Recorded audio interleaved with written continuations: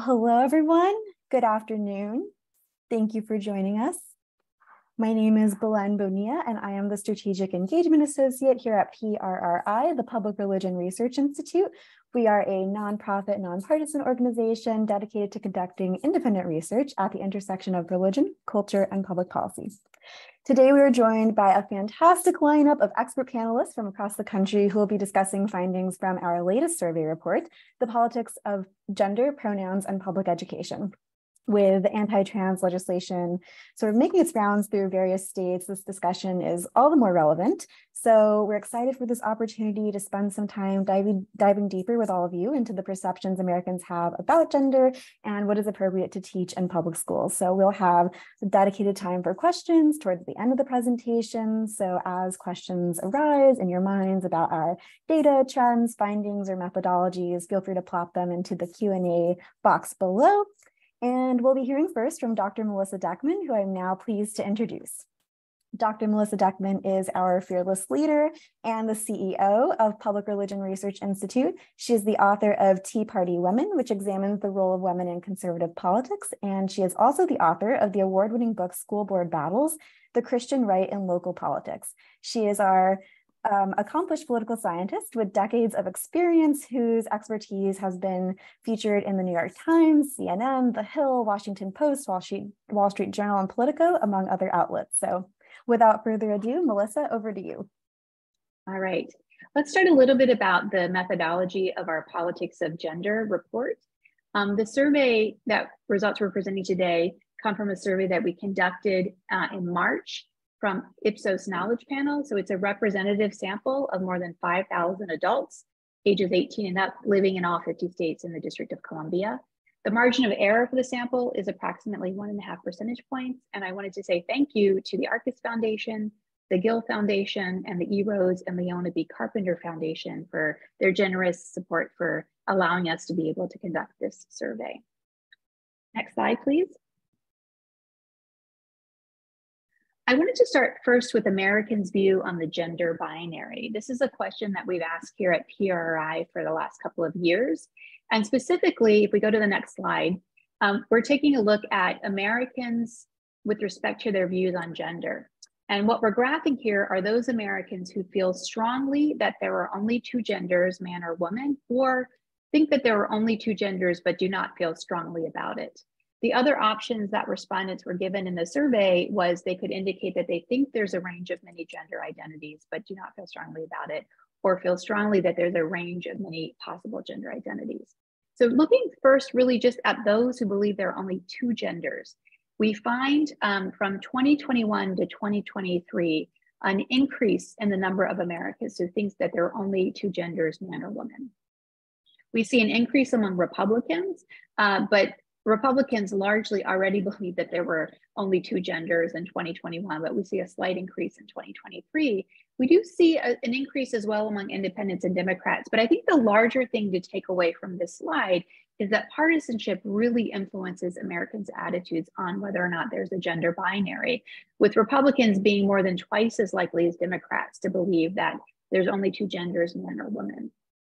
We also see, if you look at the next slide, that attitudes about the gender binary are really strongly correlated as well with media trust.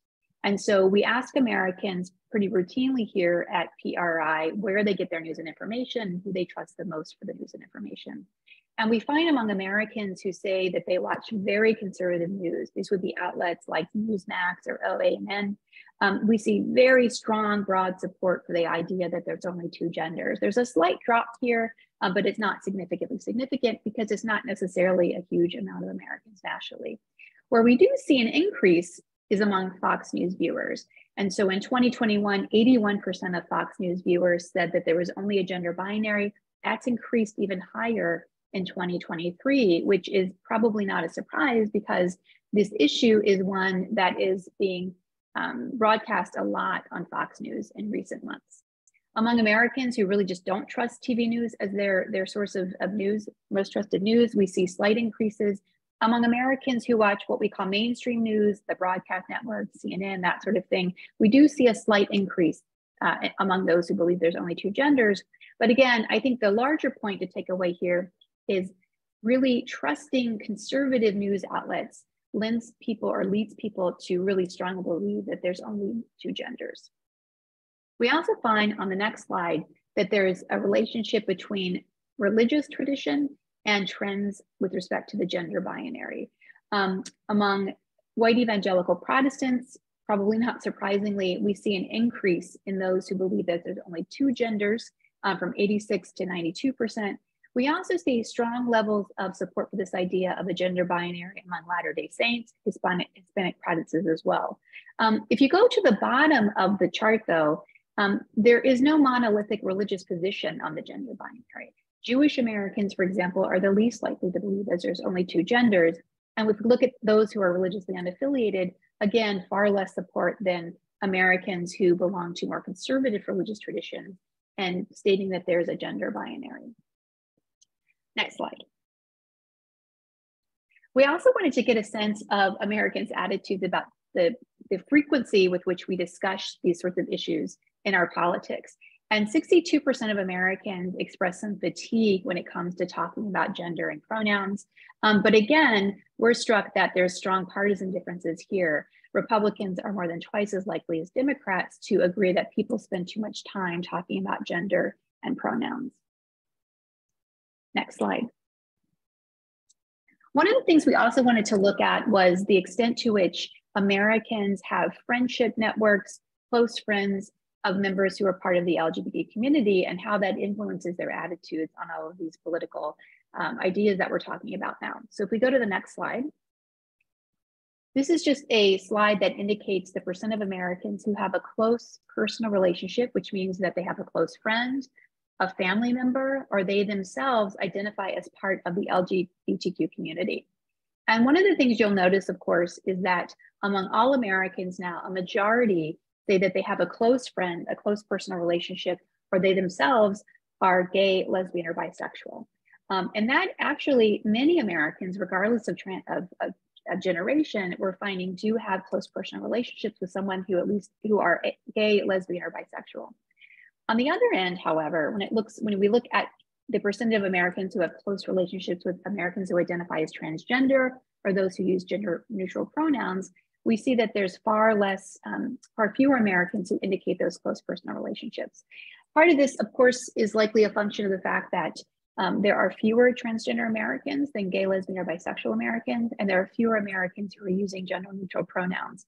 I think the one thing that's interesting here is we wanted you to take a look at Gen Z Americans, because Gen Z Americans essentially are far more likely to have friends who use gender neutral pronouns and are more likely to have transgender friends and people as part of their networks who are transgender. Next slide, please. So knowing someone who is part of the LGBTQ community really does influence Americans' attitudes on a range of things, including the extent to which people are comfortable learning that a friend is lesbian, gay, or bisexual, or transgender. Our first slide here looks at the extent to which Americans would be comfortable learning that a friend is lesbian, gay, or bisexual. And what we find here, when we break the data down by people that have close relationships with someone who's lesbian, gay, or bisexual, an acquaintance who's lesbian, gay, or bisexual, or doesn't know someone who's lesbian, gay, or bisexual, there's very, very differences of opinion on comfort levels with having friends indicating that they're lesbian, gay, or bisexual. I think what's really interesting, if you look at the green bars on the right, having a close relationship with someone who identifies as lesbian, gay, or bisexual, only about 14% of Americans say they would be therefore uncomfortable learning that a friend is lesbian, gay, or bisexual. If we look at the bottom, among Americans who don't know someone who's lesbian, gay, or bisexual in their friendship network, or they themselves are lesbian, gay, or bisexual, we see 44% of those Americans would express some discomfort, being uncomfortable with learning that a friend is lesbian, gay, or bisexual. We see very similar trends you'll see on the next slide when it comes to comfort levels with learning that a friend is transgender, and actually pretty remarkably similar to the previous slide. So having someone that you know you have a close relationship with someone who's trans, only 17% of those Americans say they would be uncomfortable learning that a friend is transgender. Again, going to the bottom, for Americans who don't know anyone closely who's transgender, 42% would say that they're somewhat or very uncomfortable learning that a friend is transgender. Next slide, please. We wanted to also go over some of our findings with respect to the discussion of these sorts of issues in public schools. And so we have a couple of slides here to finish out on Americans' attitudes about the extent to which we should be discussing these issues in American schools. So for example, on the first slide, we ask, on the first data point, we ask Americans the extent to which they agree that public schools are giving students harmful information about gender and sexual orientation. And we're struck here that less than a majority agree with that sentiment. Again, however, we see very, very stark partisan differences. 80% of Republicans believe that public schools are giving out harmful information about these topics compared to just 1 in 4 Democrats. When it comes to parental rights, this is a theme that you hear a lot today, especially on the political right, that public schools are interfering too much with what their children are being taught. 53% of Americans agree with that. But again, there are stark partisan differences, 79% of Republicans compared to 31% of Democrats. On the issue of whether young people are being peer pressured into being transgender, this is a theme you often hear on many conservative websites, conservative news outlets. We find that a majority of Americans disagree with that. Only 43% of Americans agree with that concept. But again, we see Republicans being far more likely to agree, more than 3 times as likely to agree with that sentiment compared with Democrats. Next slide. We also asked the extent to which Americans believe that teaching about these topics when it comes to LGBTQ topics in sex education is appropriate or never appropriate. And we also were able to break that down by at what point during education, elementary school, middle school, high school, are these things appropriate to be discussing. And so if you look at the first 2 slides, we find, for example, that 24% going to the right of Americans say that talking about opposite sex romantic relationships is never appropriate. But if you ask them about whether same-sex romantic relationships discussion is appropriate, it's 34%. So there's definitely a rise when it comes to talking about same-sex relationships. But again, the overall trends are that most Americans think these topics of conversation are appropriate in public schools. If you look, for example, at the next 2 bullet points, is it ever appropriate to discuss that some people do not consider themselves to be a man or woman? This would be essentially talking about non-binary issues, or that some people are transgender. We're struck by the fact that most Americans think that, in fact, it is appropriate to have these conversations in public schools. Only about a third, slightly more than a third, would say we should never be talking about those issues in public schools.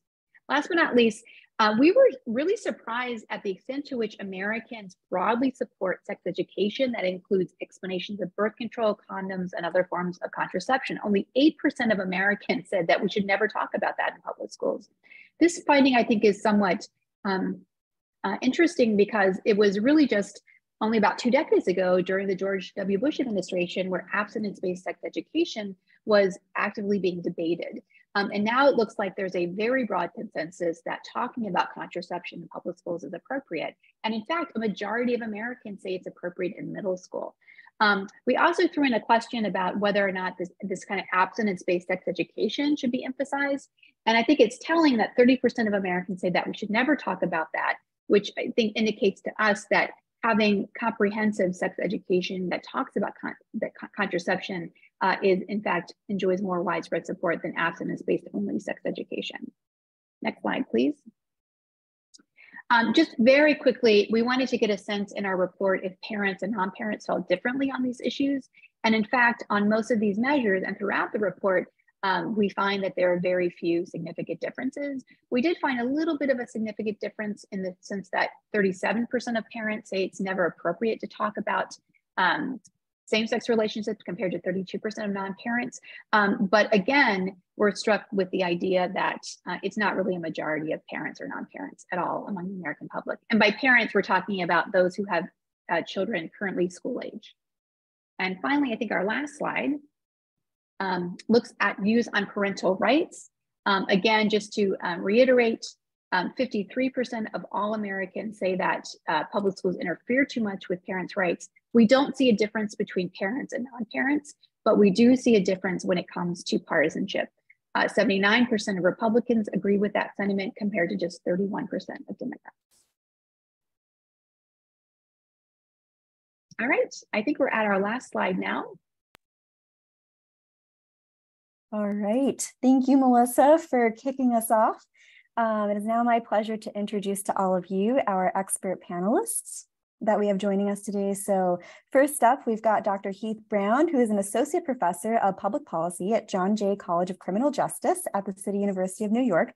He is host of the podcast New Books in Political Science and author of the 2021 book Homeschooling the Right: How Conservative Education Activism Erodes the State. He's been an expert contributor in The Hill, The Atlantic, and American Prospect magazine.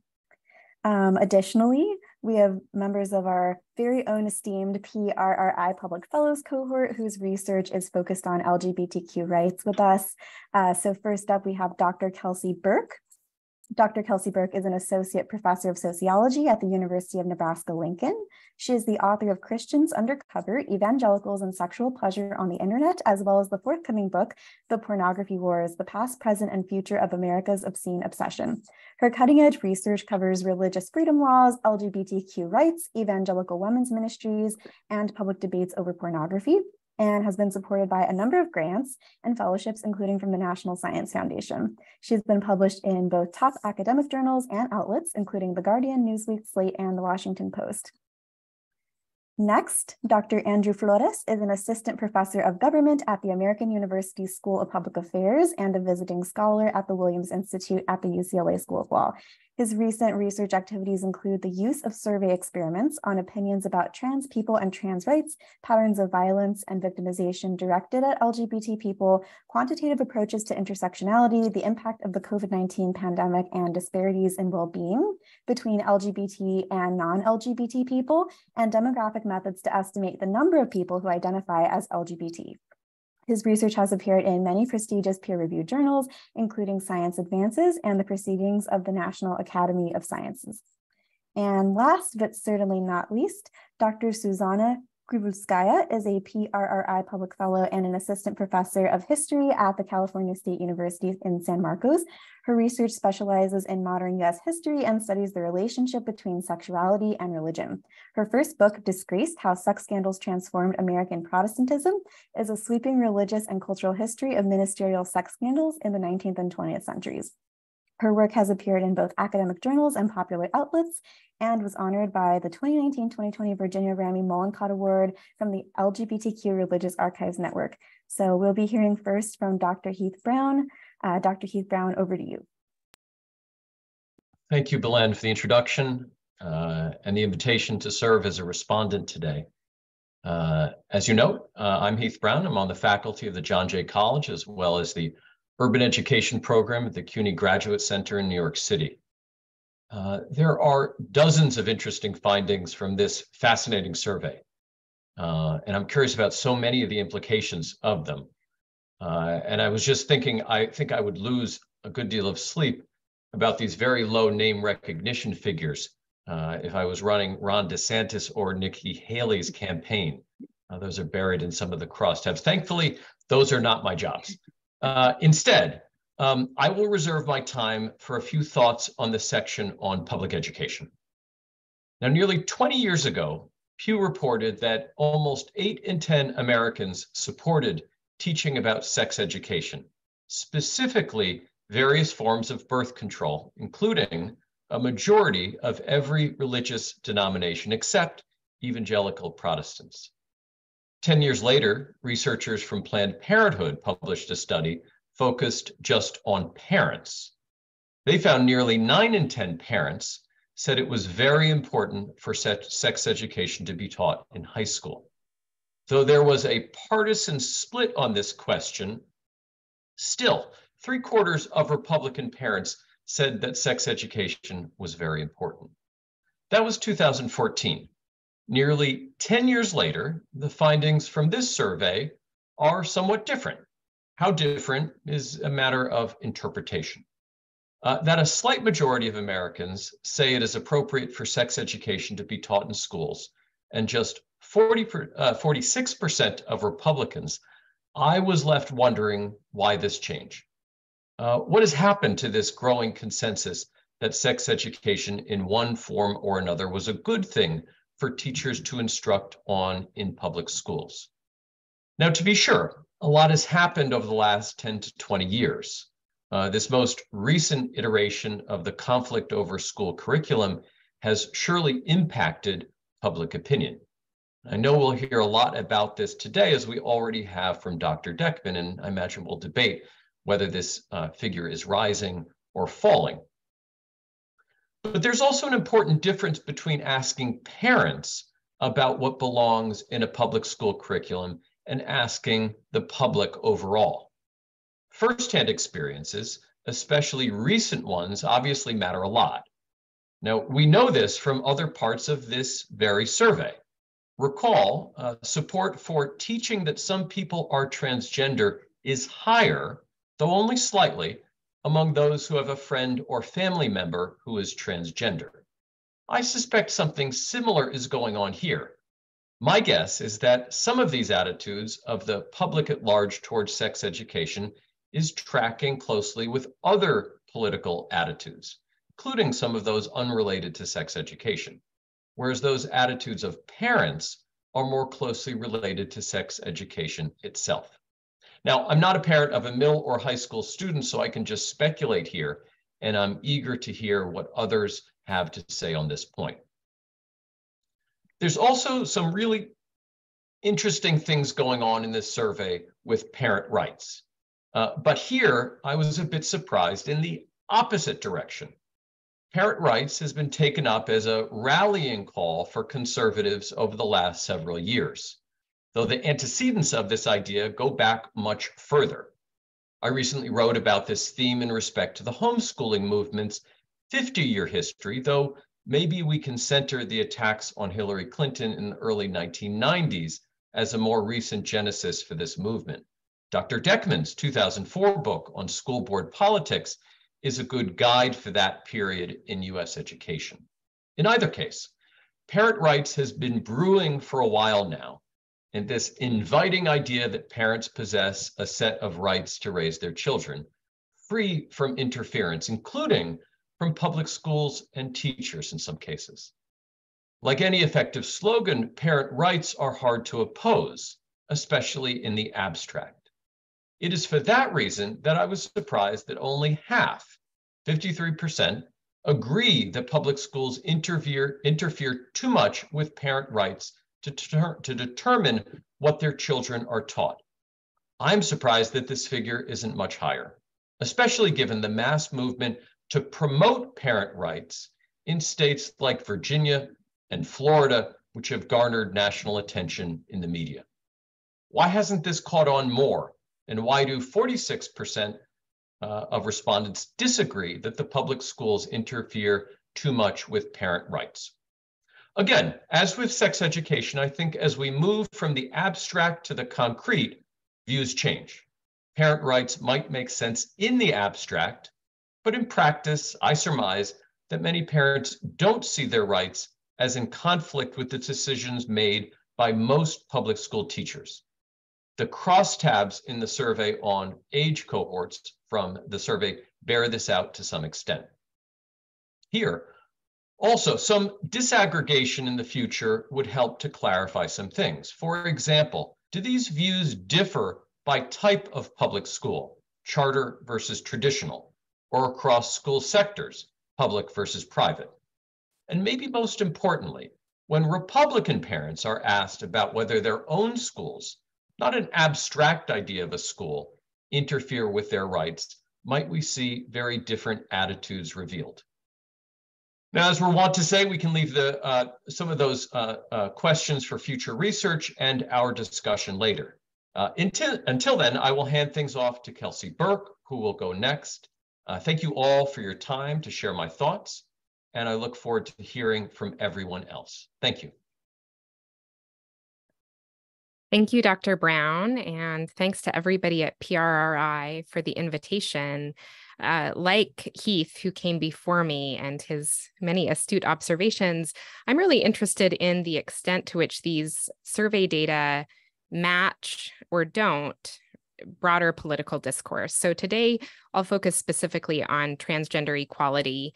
And I'm wondering if maybe in the chat for participants, if we could share the link to the recent spotlight, which includes some data that isn't in the report that is the focus of the webinar. Thanks. So when we look to mainstream media and popular pundits talking about transgender equality, they often rely on this narrative that skepticism or hostility toward transgender people comes from many different kinds of social actors. So not just conservative Christians, but also other figures, most notably some feminists.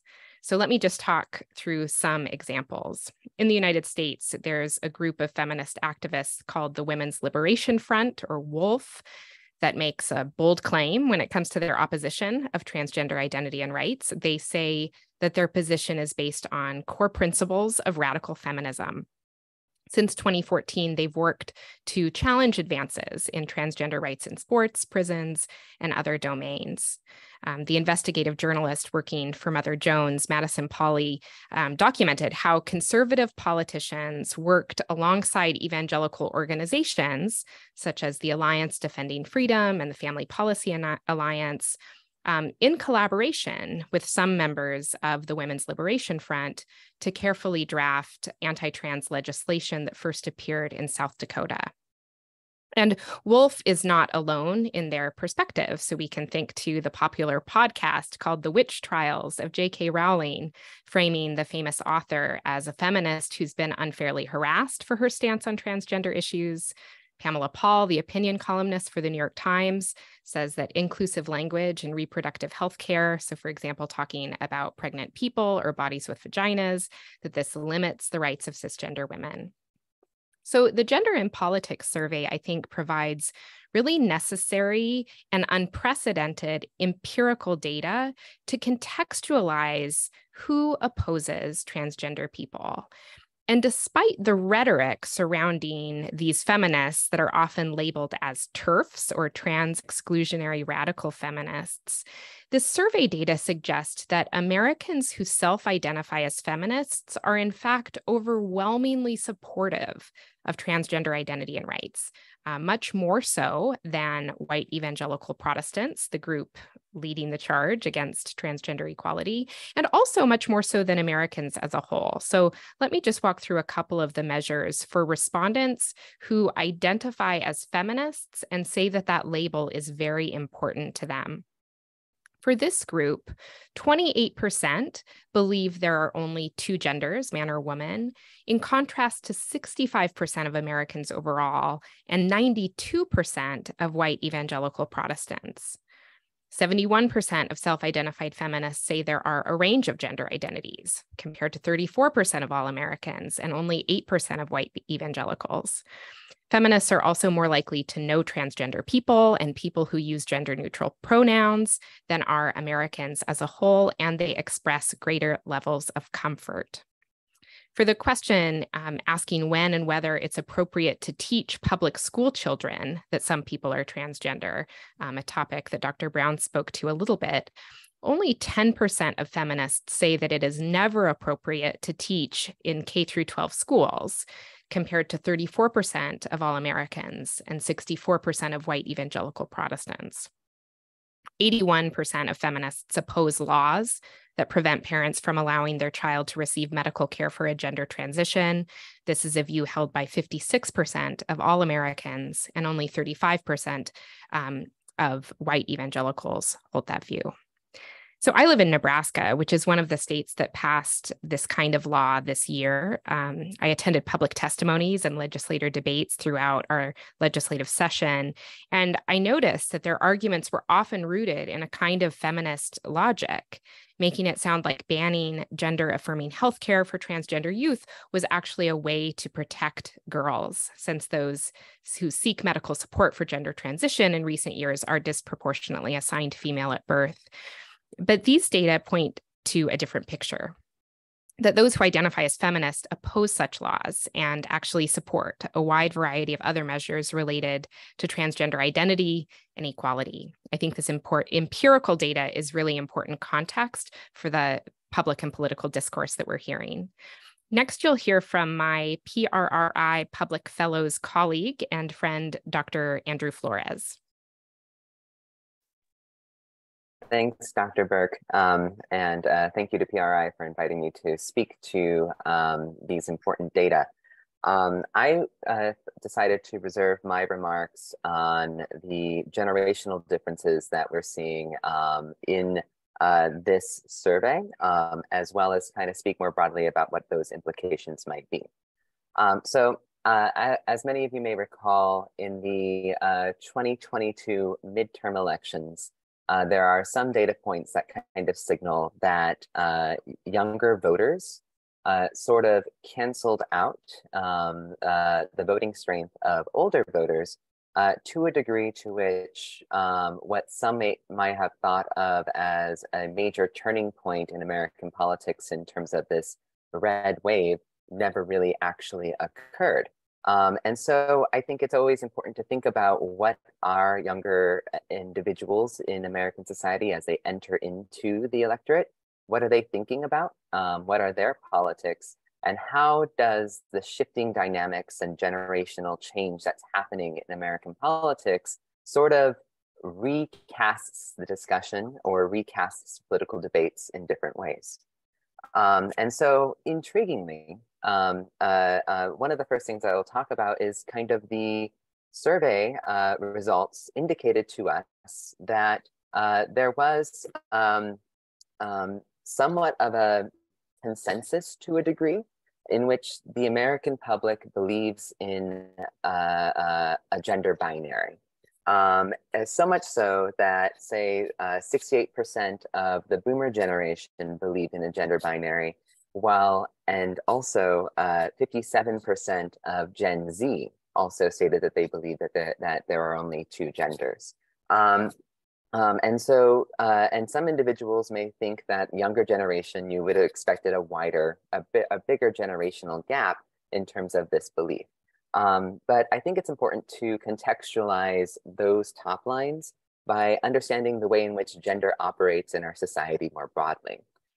Some social psychologists have really developed a line of research that sort of indicates that we as a society and even beyond American society are, taught and introduced to gender at the point of our birth. So much so that there have been experiments with babies that people are told this baby is a boy or this baby is a girl, and people's own behavioral reactions to how they just interact with that baby are markedly different. So this construct of gender is something that permeates throughout our society and permeates from time of birth till time of death. And so to keep that in mind in terms of contextualizing why you're seeing that there still is a majority of the American public that does think that there are two genders and only two genders. I think on the flip side, to recontextualize the idea that 35% of the American public thinks that there is a gender spectrum, I think is also something that should be considered more remarkable than, say, unremarkable. That because this gender binary system is something that we are all kind of introduced to, and many individuals adhere to, that you would not necessarily expect a priori that there would be a good 35% of the American public that actually takes a more diverse viewpoint on gender. And so I do think that was one generational difference to point out, but then also kind of an explanation or a way to think about kind of why you're seeing this kind of gender binarism, that may not be a word, in the American public.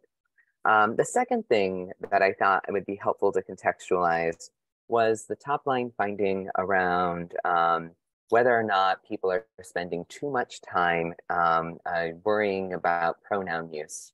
And here you still see a clear generational divide where 70% of boomers said that they're spending too much time talking about pronouns, where 57% of Gen Z kind of held the same viewpoint. But even though we're seeing that majorities of both generations are saying we're spending too much time about pronouns, the underlying root of what may be explaining that pattern may be different. And not to extrapolate too much, but as being a university professor, I often see now some of my most progressive and gender diverse students rolling their eyes when we talk about doing introductions and talking about gender pronouns.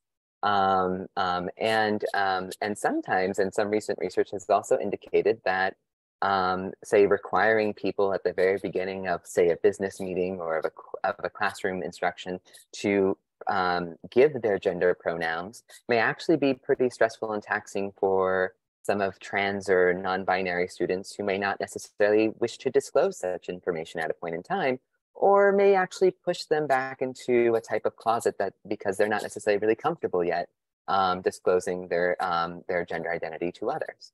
And so, so we have to think about, what is this top line telling us? And is this telling us something different from a boomer generation perspective, from a Gen Z generational perspective? And this can be a mix of opinions where some people maybe, yes, we're talking about gender pronouns too much or prioritizing pronouns too much because they're not necessarily that bothered by people's gender pronouns. And on that point, there are clear generational divides in terms of just the comfort of using they, them pronouns, or the comfort of just using the pronouns that people prefer to use.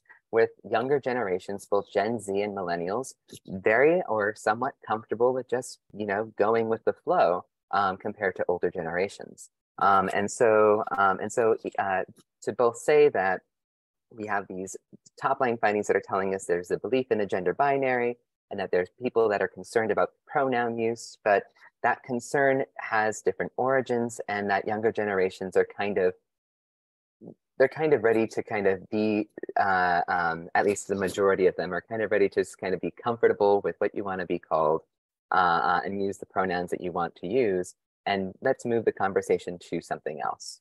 And then the third part that I want to point to are the generational differences in the political attitudes, say between Gen Z, the millennials, and older generations. And one thing that this survey kind of points out to us is actually how close and politically aligned Gen Z is to the millennial generation.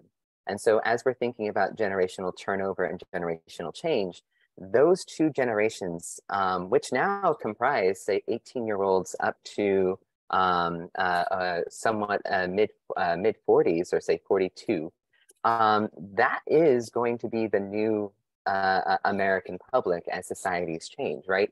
And so their political attitudes are markedly different and markedly more supportive of LGBTQ equality across numerous dimensions.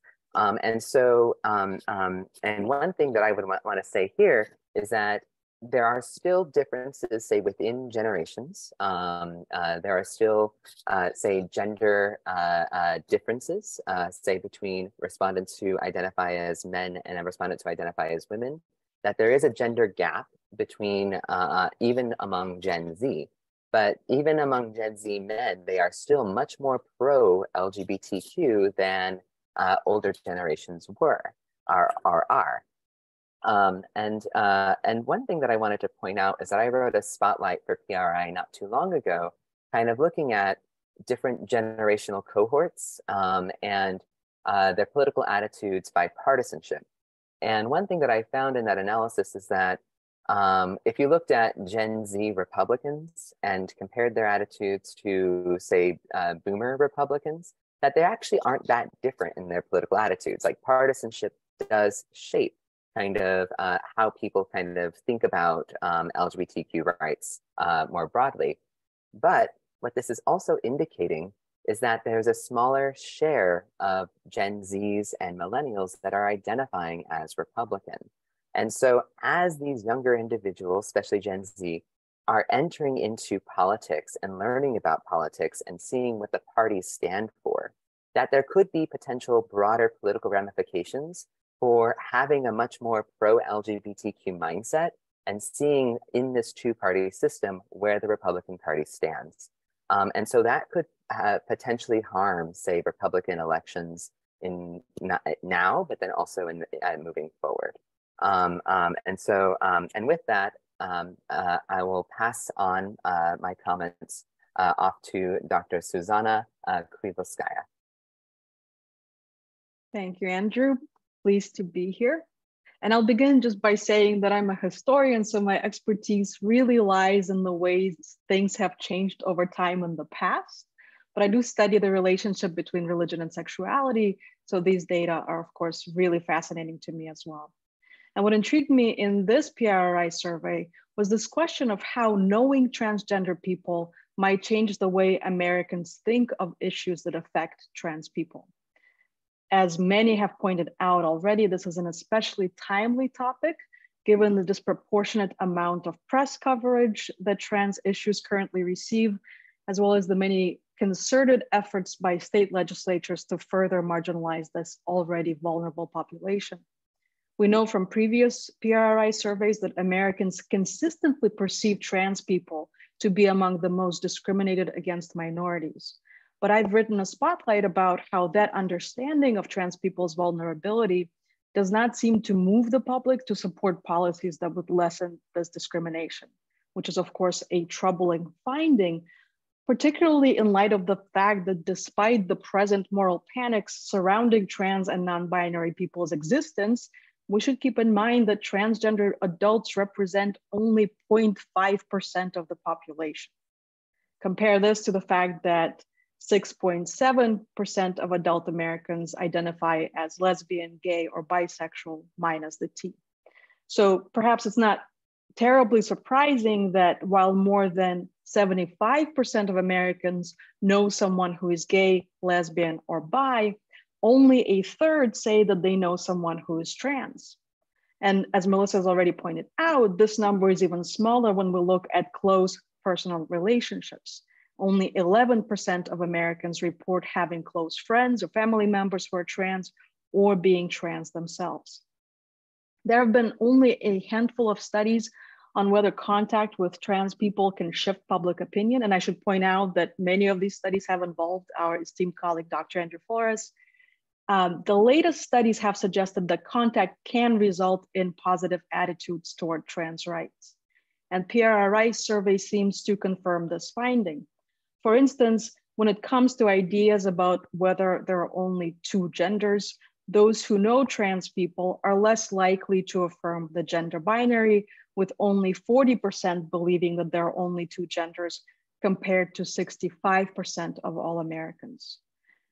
Those who do not know any trans people are on the opposite side of the issue. 75% of them believe that there are only two genders, and only 1 in 4 believe in a range of gender identities. People who know trans people are also more comfortable with being told that a friend uses gender neutral pronouns, with 55% feeling somewhat or very comfortable compared to the national average of 35%. Still, 17% of people who know trans people say that they would feel uncomfortable with a friend telling them that they're transgender, which is less than the national 41% average, but still somewhat surprising given the hypothesis that contact with trans people leads to more positive attitudes. Then again, it's possible that people who know trans people also disapprove of their gender identity, which would explain that number. The same explanation could apply to the fact that almost half of the people who know trans people believe that young people are being peer pressured into being transgender, at least to some degree, with only a slight majority of 53% disagreeing with that statement. All this is to say that PRRI seems to confirm other scholarly findings that contact and visibility of trans people can lead to more positive attitudes toward them. However, the survey also confirms just how vulnerable this group is to discrimination and harmful narratives perpetuated, especially in today's moral panics. So I'll end there and pass it on to Melissa and invite the other panelists to come back on screen as well.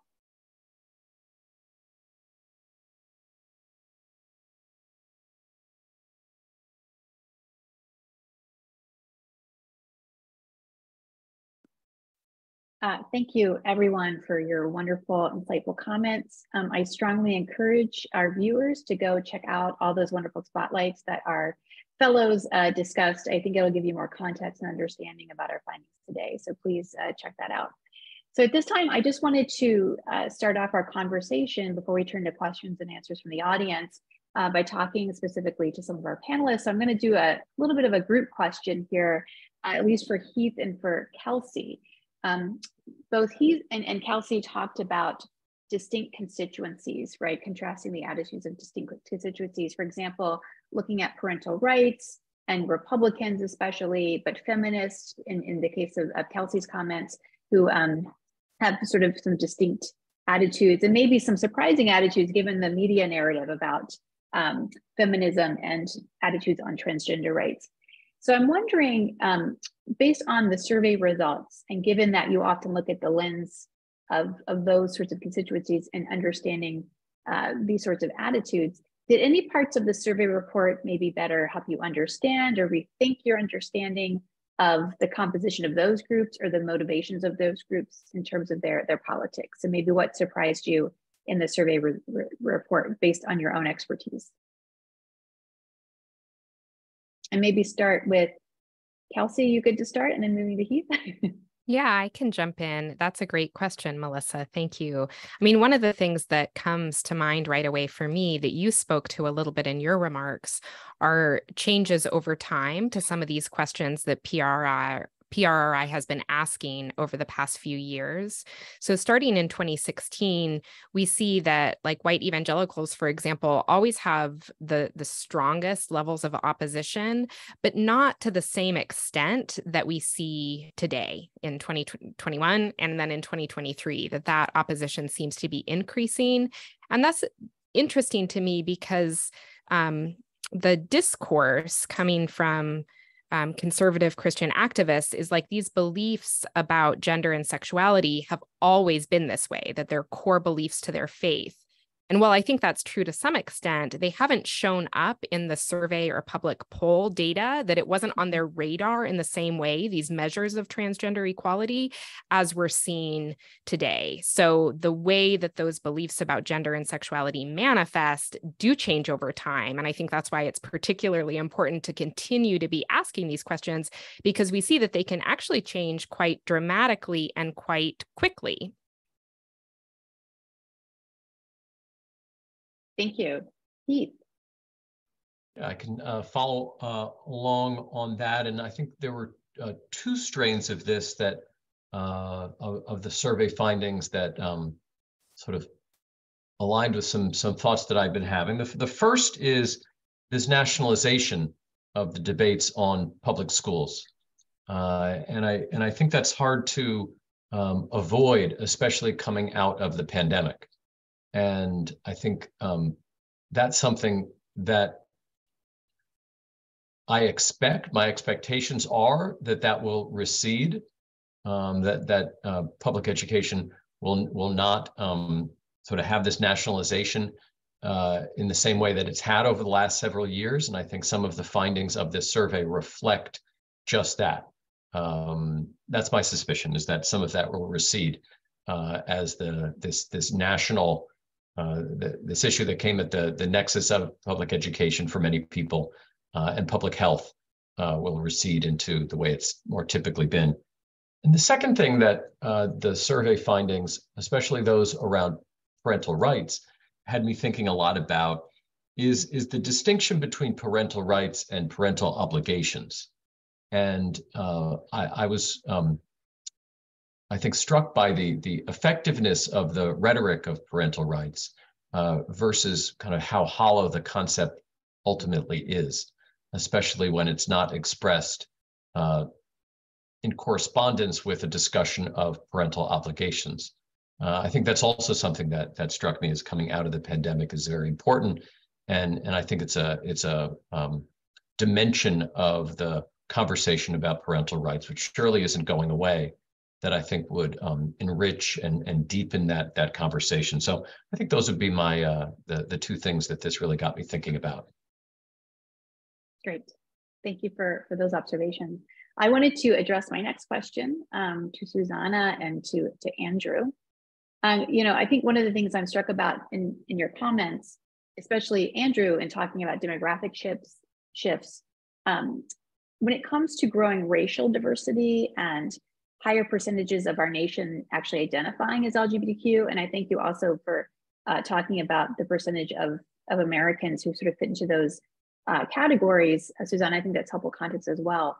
Do you think that with generations becoming more likely, we're actually generations becoming, our Gen Z and subsequent generations becoming more diverse on all these measures, do you think that that's going to change or shift the needle on a host of the things that we asked about in the survey? So maybe start with Andrew and then go to Suzanna. Thanks, Melissa. Yeah, I mean, definitely the compositional differences between the generations are, of course, one element in terms of explaining why we're seeing such stark divides. The younger generations are much more racial, ethnically diverse, which also means that they have interactions with people who are racially and ethnically different from themselves. And if you actually look at, say, rates of interaction and say, both with LGBT people, but then also with people of different races or ethnicities, there are, you know, generational differences in those patterns. And, you know, and those personal experiences do kind of extrapolate to how people form their political opinions and attitudes. And then secondly, the younger generation is vastly more likely to identify as LGBTQ in some way. Even in the current survey poll, 16%,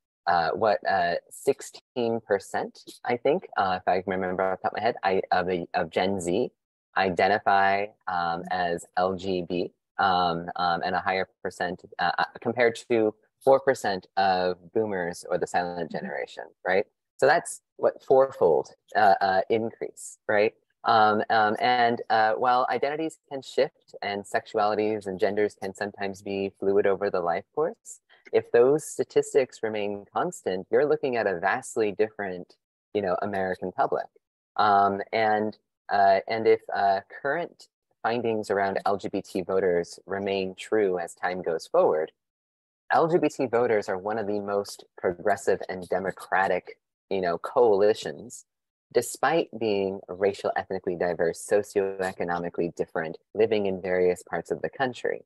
And there's something that brings this incredibly diverse group of people into one coalesced political voice.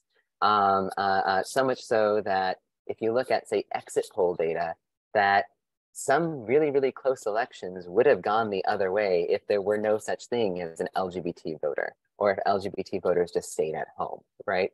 And so that is going to have lots of political ramifications, especially if LGBT people feel like their identities are being politicized, feel like that there are certain parties that are trying to constrain their abilities to just go about their lives. So yeah, so I do think that as time goes forward, that there are going to be massive shifts in the political discourse, and it may also be a reflection of our current political moment and the politicization of transgender people.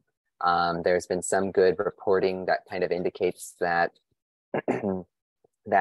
some conservative social movement organizations, after Burke v. Hodges and marriage equality, were sort of trying to find what was going to be the next controversial issue that would get people mobilized, and that they actually were kind of just throwing a bunch of topics at the wall and testing things out and seeing what stuck, right? And they found in our current politics that it comes to transgender people and particularly trans youth, that there's some traction with some elements of the American public that is giving them, say, some new energy, and we're seeing states proposing and passing legislation on these topics. Terrific. I'll add too that, and I think I saw a question similar to this in the Q&A as well, but this idea that the belief in the gender binary is inherently, results in negative attitudes toward trans people, that's incorrect. And I've seen some conservative commentary using PRRI's numbers to argue this incorrect point. But of course, again, this is my historian hat, right?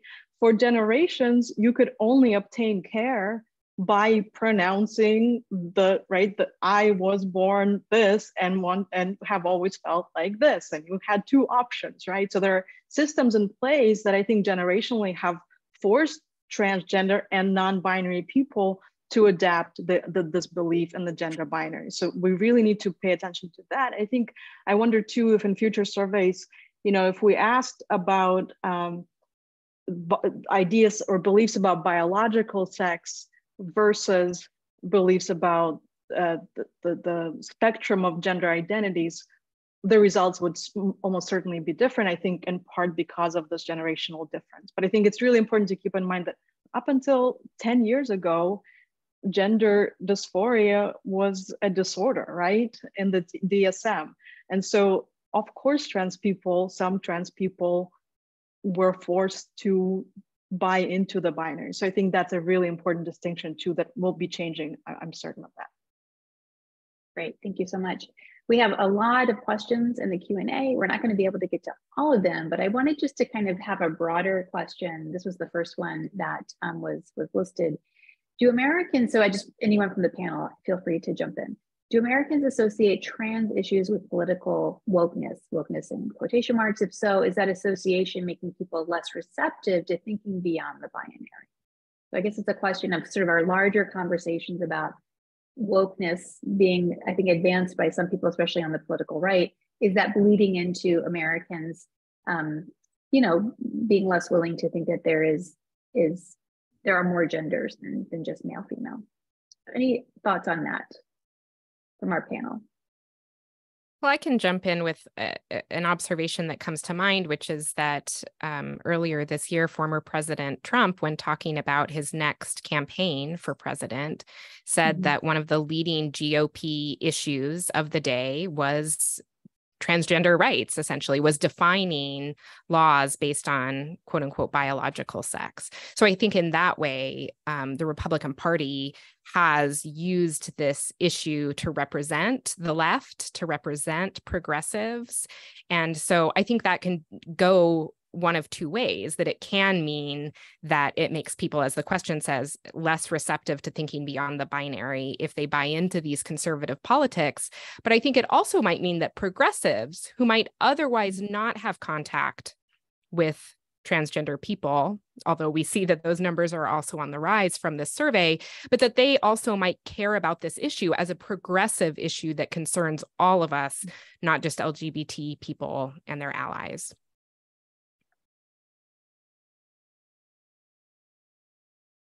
Other thoughts on that topic? Well, building off of what Kelsy just said, I would, it is often the case, say, if you look at, say, the political messaging and communications around LGBTQ equality over time, that that usually the dominant frames and the central understandings tend to be controlled for whatever reason by more religiously and socially conservative groups, or those that, say, are on the anti-LGBTQ side. For example, when the military military and LGBT people being able to serve openly in the military, one of the common dominant frames of understanding was that allowing LGBTQ people to serve openly harms military readiness. And that was the dominant frame. And so advocates that were more supportive of open service actually used research to kind of highlight how keeping people in the closet harms military readiness, right? They had to respond on that dominant frame. Similarly, when it came to marriage equality, a lot of this was, if marriage equality happens, this is going to be taught to your children in schools, right? And that became the dominant frame, such that LGBT marriage equality activists had to kind of remind people that children learn their values at home, right? And had to kind of, but they still had to respond to that dominant frame. And so here, if we're talking about our current political moment and this kind of way to kind of typify the left as being kind of gender fluid and trying to stigmatize, say, gender fluidity, well, now there's this like dominant frame again of that there is this binary gender system that affects, say, what bathrooms people use, sports and athletics and all these kinds of things. And so by that becoming now the dominant approach, that dominant frame, now people are responding in a way that I think is kind of reactionary to this idea that there is this binary gender system. And so when you think about what is the political messaging going to look like in the future, it's kind of going to have to kind of think about what are they saying and how do we take what they're trying to say and actually flip it, or actually tell people, kind of bring people back to a type of comfort that they may have less comfort with right now. We're already seeing this when it comes to parental rights. There's more organizations that have been mobilized to kind of say, if you really do care about parental rights, why are there state policies that are prohibiting parents from being able to care for their transgender and non-binary youth, right? And so to kind of take the dominant frame of parental rights and already begin to reappropriate it to a way that actually affirms what parents can do for their children, as opposed to what we're seeing in our current policy. I think that gets back to Heath's point about parental rights is such an abstract sort of concept. Of course, parents want to be involved, but what are the details? And I think the flip side of the parental rights argument when it comes, for example, to transgender children is that those parents want to safeguard their rights to be able to medically treat their children, right? So there is, I think, another way to look at that lens. One of the respondents, or one of the attendees, asked about religion more specifically. I think that Andrew did a good job of answering some of that, but just wanted to talk maybe to both Heath and Suzanna here, because as a historian, as someone, Heath, who's looked, I think, more at the role of religion in driving debates about public schools in particular, to what extent do you think that these debates that we're having in state legislatures are really driven by religion more than partisanship, or just kind of, or is it just essentially that evangelicals now have become Republicans, so we're talking about the same sorts of issues? So what are some of the religious dimensions you see being played out here on these debates?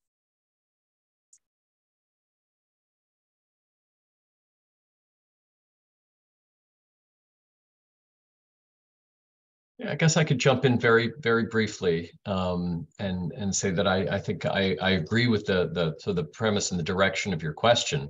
And I think I would agree that partisanship and the link between religion partisanship makes it very difficult to disaggregate these factors. You know, the work that I've done on the homeschooling movement, I think reinforces the very close relationships between party mobilization and religious mobilization in some parts of the country, particularly rural communities where homeschooling has been so prominent. I think for many of these communities, they don't see a distinction in many cases between their partisan identity and their identity as peoples of faith. And so I think the confluence of those that mobilization, especially among religious conservatives, makes it very difficult empirically to tease those out. Descriptively and historically and institutionally, I think it's much easier to see the way the overlaps between these two or three different institutional forces have come together. I think it's important to not let the narrative of the white evangelical theological understanding of gender that is actually, again, quite current, right? All of these theologies emerged only after the mid-20th century in response to the rising visibility of gender nonconforming and queer people. I think what's really, or what could be useful, and we see a variety of opinions. Melissa, one of your slides, right, looked at the religious breakdown of views on gender. I think it's really important to emphasize those different stories, right? We are on lands of indigenous people who have always, most of those societies have believed in a vast variety of genders, right? And there are just religious traditions that are Protestant and progressive who since the 70s and 80s written a lot and celebrated gender diversity in their midst. So I think one of the things that we should also remember is that the narratives we're hearing about these, white evangelical concerns with gender identity and sexuality are just truly a minority in the broader historical narrative. Great. Well, I think I'm going to end on one other question that touches some of those themes and kind of picks up on something that Suzanna had raised a little bit earlier. She wrote a wonderful spotlight that took a look at essentially, even though Americans know that transgender Americans are discriminated against and are facing hostility, it doesn't seem to move the needle in terms of greater acceptance. So I guess this is a larger question. We are showing more, I think, hostility to trans rights in our polling data here. We talked about some of the reasons that we're seeing that today in American society. But how do we change that going forward in schools, elsewhere? And also relatedly, I'm going to add this is not quite the same question here, but how do we sort of introduce folks to the concept of what it means to be transgender? Like, do we move people beyond people who especially are firmly strongly believing that gender identity really is involves just being the male female sort of perspective here? So how do we move forward in terms of more acceptance of these rights, or do we see a situation where Americans would be more broadly accepting of these rights in public opinion? And I'll open that to the floor.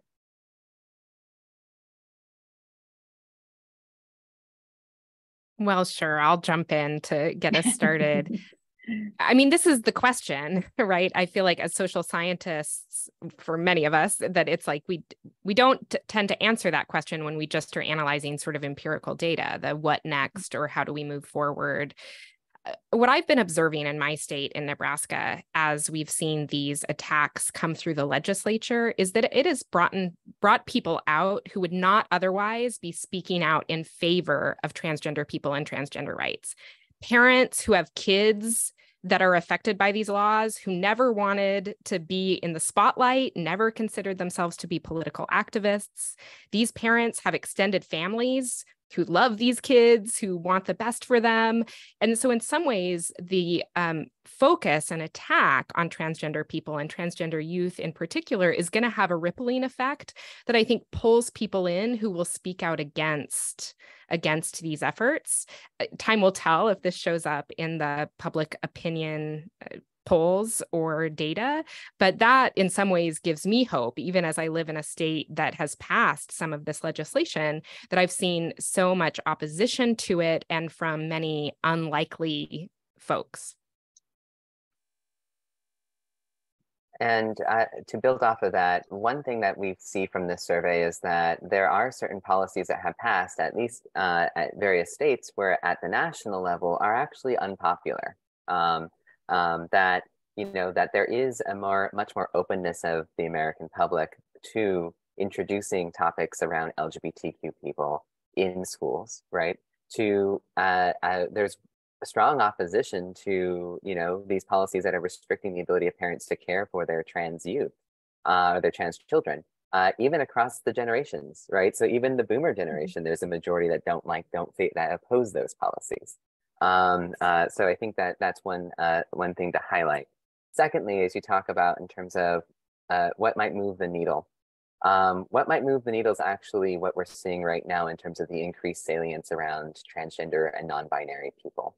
Some of my own experiments from just a few years ago kind of showed that even if you just provide people with a more comprehensive definition of what transgender means, increases people's own self-reported comfort with transgender people, and also reduces beliefs in this gender binary system. So it opens people up into new experiences. And I would just say that there have been other studies that kind of indicate that, that if you allow people the opportunity to kind of put themselves in the shoes of trans people and to kind of think about how they might go about their day-to-day lives and the difficulties they may encounter, that exercise actually helps people kind of ground themselves to be more, supportive of trans people, right? It builds more empathy. And so I think going forward, it's kind of about what stories are people telling and how do people kind of relate to transgender people? And, and this increased salience might actually, help move that along. Wonderful. Well, I can't believe an hour and 13 minutes have already passed, but this was a wonderful conversation. Thank you all for your wonderful insights here. And I think we're about ready to wrap up our webinar. So I'm going to turn it back to Belen, our Strategic Engagement Associate. Thank you very much. Ooh, yes, well, we have covered a lot of ground. Thank you so much to Melissa and our panelists for walking us through and helping us to kind of contextualize this data. And thank you so much to all of our webinar attendees who've joined us today. If you want to learn more about key findings from this report and other work from PRRI, please follow us on Instagram. Please follow us on Twitter at PRRI Poll. You can also check us out at prri.org for our latest facts and findings. Yeah, that's a wrap. Thanks so much for joining.